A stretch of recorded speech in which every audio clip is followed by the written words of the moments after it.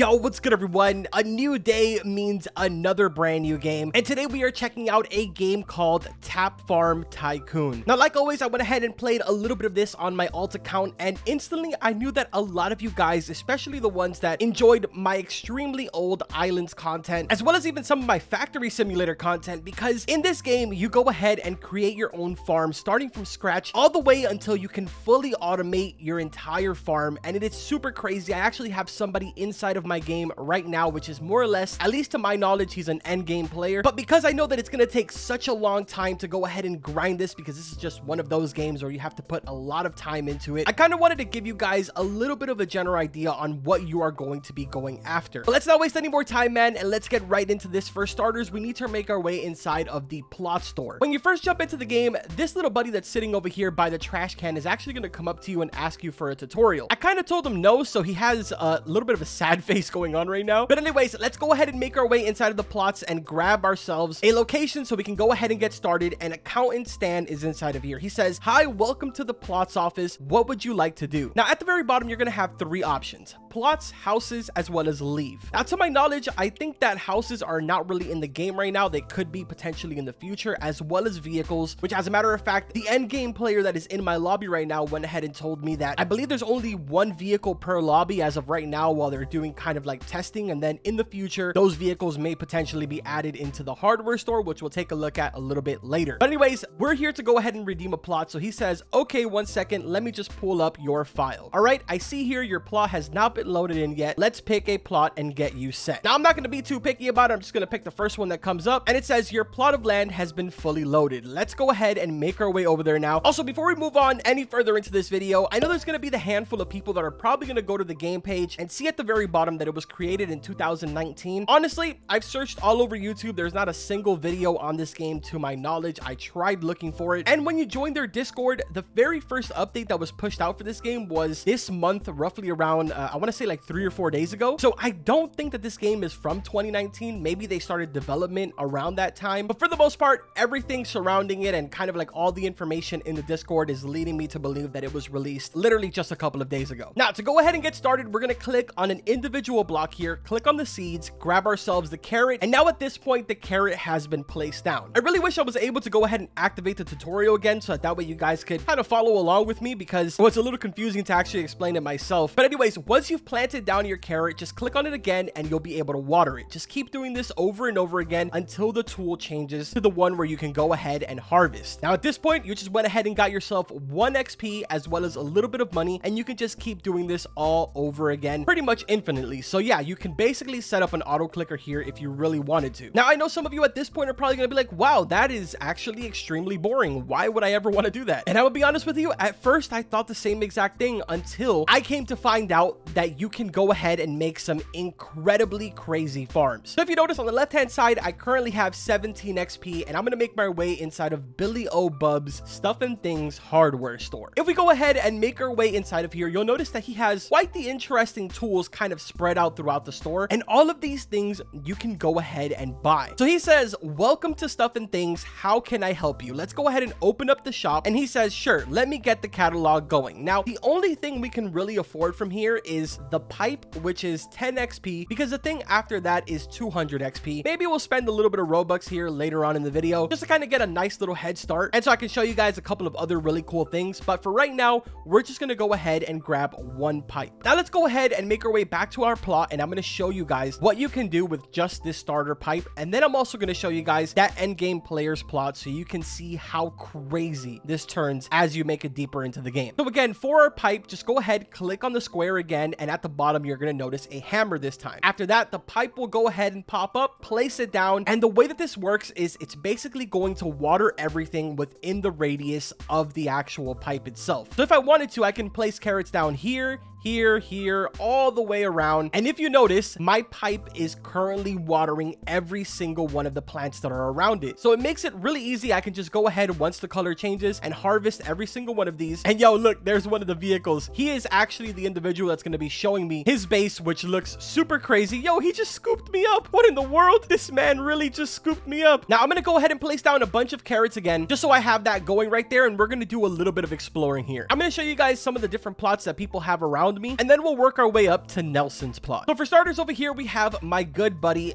Bad Bunny. No, not the Hispanic singer, but just this guy right here with the big alien head. Currently, right now, he is farming, I believe this is corn. I'm gonna say this is corn. Definitely corn. But if you notice, he's using an upgraded sprinkler, so it kind of lets him water not only everything around a 1-block radius, but also a 2-block radius, which is pretty insane. He also just went ahead and told me that he got an auto harvester, but he doesn't have enough money to go ahead and get it. So we're gonna show you now just how ridiculous Nelson's base looks like. So yeah, this is his base, man. Like I said, it's pretty mind-blowing. So basically what's going on here is all of these in the middle are watering pretty much every single crop that he has growing inside of his plot. And then this little interesting thing that kind of drops down and does a whole 360 spin, that is auto harvesting every single one of the crops that are within the radius. It's super crazy, dude. And honestly, I love it. Like, the moment that I saw this, I knew that I wanted to play this game, because these are the type of games that I really, really enjoy. Obviously, being able to find ourselves a really good layout, the most efficient thing. Obviously, this is a brand new game, so we're going to be getting a bunch of new features all the time, and just the quality of the game itself is extremely well made. I have really high hopes for the future of this game. And yo, look, we actually got somebody else in here that's extremely OP. X Butterflies is in here, and it looks like she has her own little setup, a little bit different than actually Nelson's, but again, super cool. Looks really efficient. I mean, for the most part, I don't really know too much about this game, so I honestly could very well be wrong, but dude, I just want to get to this point already because that looks so awesome. I kind of wish there was a button for me to go ahead and teleport straight to my plot so I don't have to walk. But anyways, we have ourselves 15 XP. I believe that's enough to go ahead and get ourselves the next seed that we need to get. So let's talk to Claire, open up her seed shop, and sure enough, the next one is 10 XP, which is going to be radish. I'm going to grab that really quick, and then let's make our way back to the plot, get started on grabbing some more XP so we can get ourselves some better hardware and make an absolutely insane farm. So again, just like before, to place down our radish, all we have to do is just click down instead of obviously clicking the middle, because we have carrots set up right now. We're going to click up top, switch it over to $2 radishes, and then place these all the way around so that it's automatically taking care of the watering for us. And if we really wanted to, we can do our own over here on the side just to kind of make a little extra money while we're waiting for that one to water up there. Taking a look over here at the game passes, it looks like everything is actually insanely cheap. 2 times money is only 89 Robux. 2 times watering, 119 Robux, and 2 times XP, 119. Super duper cheap game passes. I'm actually extremely impressed on how cheap they are. I'm assuming that he probably made them that cheap because the game is so early on in development. I definitely can't pass up 2 times money, man. 89 Robux, come on. All right, so we now have a total of 45 XP, which means that we have enough money to go ahead and get ourselves another pipe. So I'm gonna start making my way over there so I can grab that really quickly. And also, I kind of want to skim through the shop here really quick. So we have sprinkler, auto harvester, and then it looks like that one is in different marks. So it goes Mark 1, Mark 2, as well as Mark 3. Wait, is there not a Mark 2? I see auto harvester Mark 1 and then auto harvester Mark 3. I guess they kind of just skipped over. Maybe that's just a typo. And then for the ones that aren't really in different upgrades, they have a sprinkler, a faucet, as well as a hose irrigator. So that's pretty cool, man. But wait a minute, this is interesting. Why can't I buy myself another one? It already just says bought. Oh, dude, wait a minute. I think once you buy the pipe, you can place down however many you want. I'm not sure if that's how it is, but I think that's what's going on right now. Let's see. If I click over here, click on the hammer. Oh, it's going to cost me $25 to place this down. Is it? Let's see. $139. I'm going to place it down. Yep. Okay, so that makes a lot more sense. So if I'm understanding this correctly, basically what happens is when you head to Claire's shop and you buy the seed, you're basically more or less buying, I guess you could say, a blueprint for the seed. So every single time that I place down one of these radishes, I'm actually paying $2 out of my own pocket to place down that seed. So if you notice right over here, I'm at $194. As soon as I place down this radish, it goes down to $192. That makes way more sense. And the same concept goes for the hose, or I guess, sorry, it's called a pipe. Every single time that you place one down, you have to pay $25 out of your own money. So that is definitely really, really cool, man. Now I'm going to go ahead and get ourselves 200 XP so we can move on to the sprinkler. So I'm going to go ahead and be right back as soon as we've got that. So give me 2 seconds. All right, so I got a little carried away there. We're at 331 XP. I was super distracted. But let's go ahead and make our way inside of stuff and things now. Open up the shop and grab ourselves the sprinkler, which honestly, now I'm kind of debating on whether I want to get a sprinkler or should I hold hold it down until I get an auto harvester. Now, you know what? We're gonna stick with the sprinkler for right now. I kind of want to show you guys all of this stuff. So let's also really quickly see how much the next seed is going to cost us, which is turnips. Oh, that's only 50 XP.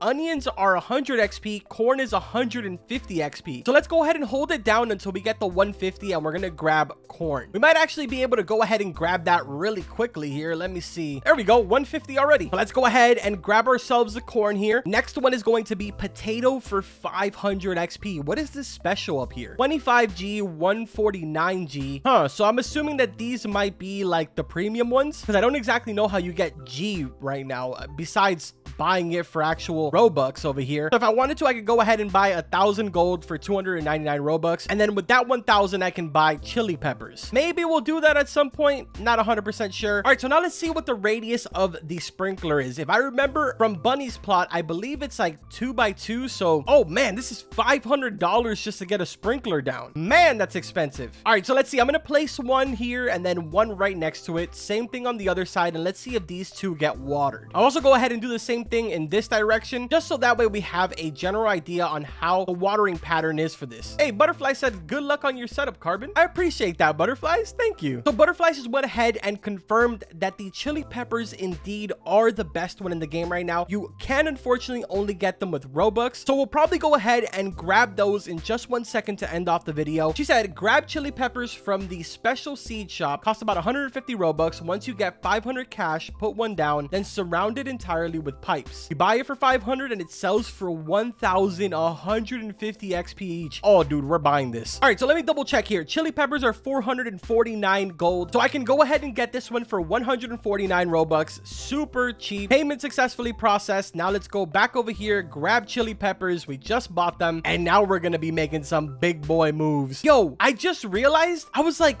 what is this red one up here that says 0? If you click on this, there's ascensions. Bro, extra earnings, tap power 2, extra earnings. Bro, what? All right, so let's swap over to my chili peppers. $500 just to place one down, dude. I'm gonna help this out as much as I can just so we can make our money back because I need to be able to put more of these down. Oh, Butterfly said put pipes all around it, the sprinkler stack. Oh, okay. So I'm gonna put just a bunch of pipes around it then. All right, well, we just put a bunch of pipes around it, so perfect. And get rich once it's ready. Let's go. Anyways, man, I'm gonna go ahead and do a little bit of grinding here because it looks like this is going to take quite a bit of time, and I will be right back to show you guys the progress that I've made, and we'll go ahead and call the video right there. All right, so we're back, and as you can see, I currently have 6 chili plants just going. I'm sitting at $18,500 with 2,723 XP. So I'm going to go ahead and make my way over to the hardware store. Let's see what we can purchase. I know for sure I can go ahead and get ourselves a harvester, and I really want to show you guys what the first one looks like because I did kind of show you guys what the end game one looks like. But let's see here really quick. I can afford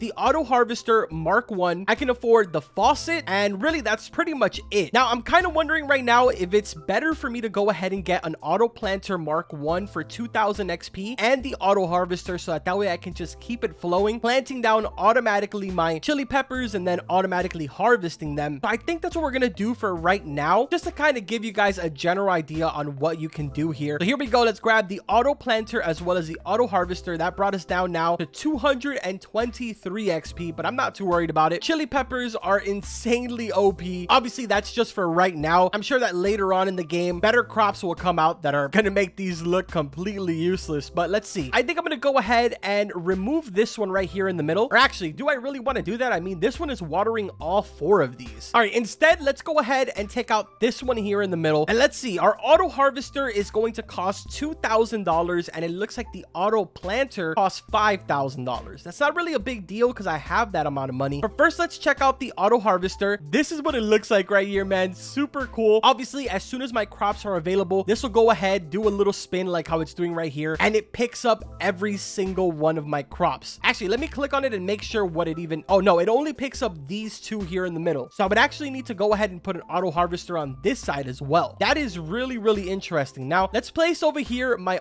auto planter just so I can take a look at it. So this is what that looks like. I'm assuming we might have to click on this and configure it. Yep. So I'm going to click on the chili peppers, and I don't know what this is going to do now. Let me see. Oh, dude, it just placed all of them down by itself. I like this. Bro, that is so sick. Now what I'm going to do all around it, I'm going to place some pipes so that way it's getting watered, of course. And there we go, man. That is super cool. But anyways, man, that's going to do it for this video. If you guys are interested in seeing some more videos on this, I'm actually going to be working on my farm as soon as I jump off of this video. If you guys are interested in seeing maybe tomorrow or the day after, well, actually the day after is going to be Wacky Wednesday. So if you guys are interested tomorrow or Thursday, I can go ahead and show you guys what I end up creating. But like always, I will have all the links to this game in the description of this video, hopefully at the very top of the comments if I don't forget, but it will 100% be inside of the description. And also don't forget, guys, there's only a couple of days left to go ahead and get my 50k merch. Once it's gone, it is gone forever. I will never be adding it again to the store. I don't really have it on right now, but I'll make sure to put it on as soon as I'm done with this video. Basically, it has a 50k logo over here on the side, and it has its own little custom patterns that my buddy Halo went ahead and made. So huge shout out to him, man. But anyways, that's gonna go ahead and do it for this video. I hope that you guys enjoyed it. If you did, I would appreciate a like. You don't really have to, but like always, I will see you guys in the next one. Take care.